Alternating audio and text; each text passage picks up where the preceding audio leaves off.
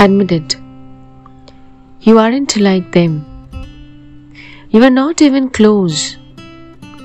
You may occasionally dress yourself up as one of them, watch the same mindless television shows as they do, maybe even eat the same fast food sometimes. But it seems that the more you try to fit in, the more you feel like an outsider, watching the normal people as they go about their automatic existences.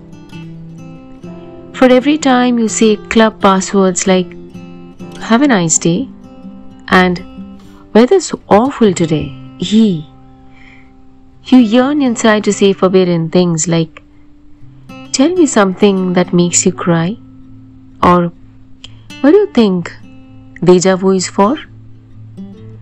Face it, you even want to talk to that girl in the elevator.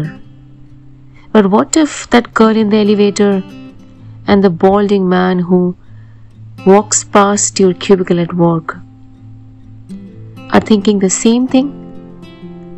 Who knows what you might learn from taking a chance on conversation with a stranger? Everyone carries a piece of puzzle. Nobody comes into your life by mere coincidence. Trust your instincts. Do the unexpected.